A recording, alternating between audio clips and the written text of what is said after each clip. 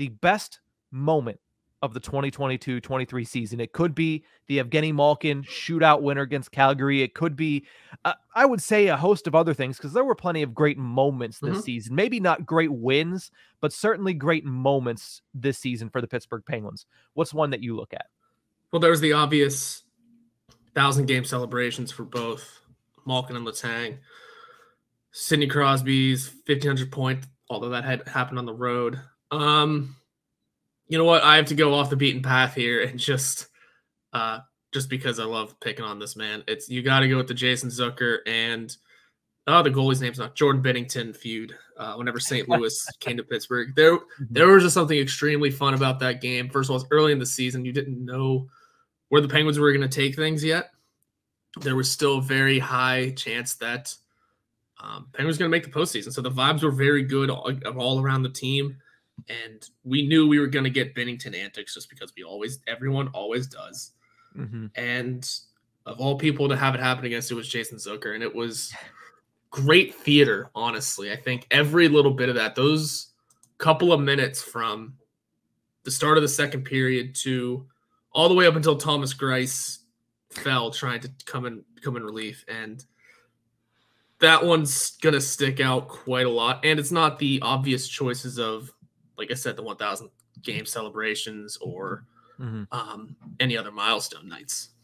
Yeah, when I saw this question on the rundown, there's only one moment that really stuck out in my head as the best moment of the 2022-23 season. Like you mentioned, plenty of great moments. Malkin, M1K in, Chris Letang, which was KR1KS, whatever it was. It was one Chris. That's what it was. One Chris. Crosby's 1,500th point, which I feel like was anticlimactic because it was a 3-point game in Detroit at the end of the season when there's so much more on the line than Crosby hitting 1,500 points.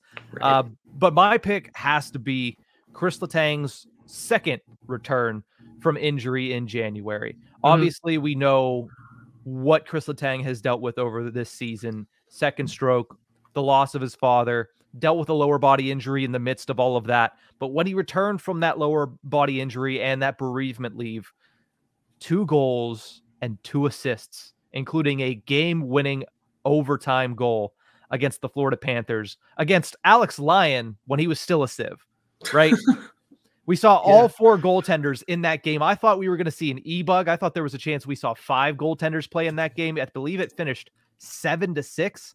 But Chris Letang was the star of the show, scoring that overtime game winner in one of the best moments, not just of the Pittsburgh Penguins season, but one of the best moments of the entire year across the NHL. And as I've said several times, you've echoed the same sentiment.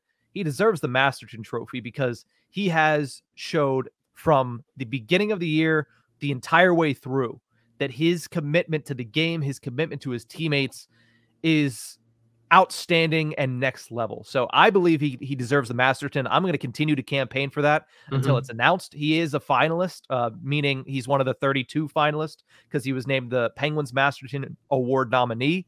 But that moment, his return as a defenseman, no less, to not only go back and score a big goal in his return game, but score 4 points, including the game winner for your team, against a team that, let's not forget, right down to the wire, it ended up being Penguins-Panthers. So that win was important and could have played a major role if the Penguins were able to get 2 more points in the standings. Yeah, it was a huge game. I've kind of forgot about it, honestly. That was another incredible game. As I'm looking at the scoring summary, it was a back and forth affair. Panthers went up 2-0 early.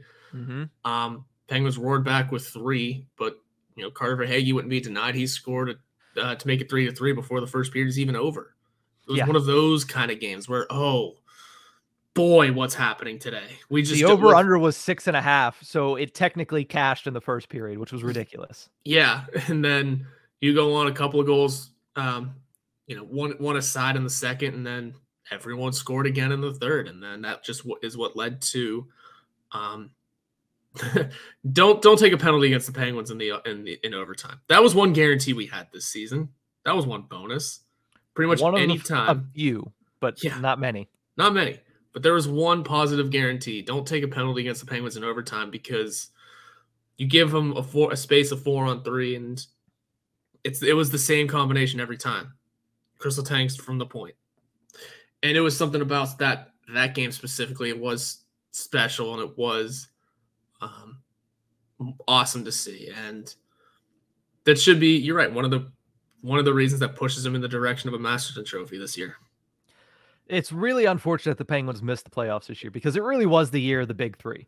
Two of them hit 1,000 games. Crosby hits 1,500. Letang, I obviously know I'm not going to say it was the year of Chris Letang, but considering what he went through, the performance he was able to put out, especially in the latter half of the season, a lot of people aren't understanding how good he was towards the back half of the season and how good he was after coming back from that bereavement leave, from that lower body injury. And that was while playing with, yes, he got to play with Marcus Pettersson for a while there. Then he had to play with Brian Dumoulin again. And while it wasn't fantastic, because Brian Dumoulin, let's face it, shouldn't be facing top line minutes anymore, I thought Chris Letang was really good in the second half of the season, because also stuff that people are pointing out is that he struggled at the beginning of the year, but to be able to not just go through all that comeback, but be better after that, you just have to tip your cap to Chris Letang. Yeah, you have to. And you're right of the year of the core, just because it was the first year after the full commitment. It was This is the best that they could possibly be. We don't know what the future holds, because when we saw Malkin and Letang sign those deals, we went, okay, first year of that's going to be awesome. Second year of that could still be awesome, but you never know. Third, fourth year, now it gets a little shaky. We just don't know. Mm-hmm.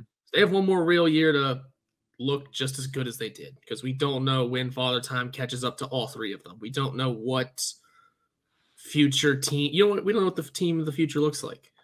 Let's be real. New management's coming in. We don't know what's going to happen. I'm not doomsdaying this. I'm just saying. It was their year. Malkin and Crosby played all 82 games. First time ever. Probably the only time ever. Let's just be honest. And we missed the playoffs. We missed the postseason. Those two had fantastic seasons. Mm-hmm. Not the world-eating seasons that they had in their prime, but good enough years that they should have had more help. And, the discussion of how we would have played against Boston or even Carolina, for that matter, doesn't matter. Doesn't matter. We would have had postseason hockey to watch. The team would have had that postseason revenue, money. We can't, say missing the postseason was a good thing, but you know what? We're here now, and yeah. And that Chris Letang moment was an all-timer, regardless of whether or not it came in a season where the Pittsburgh Penguins made the playoffs or not.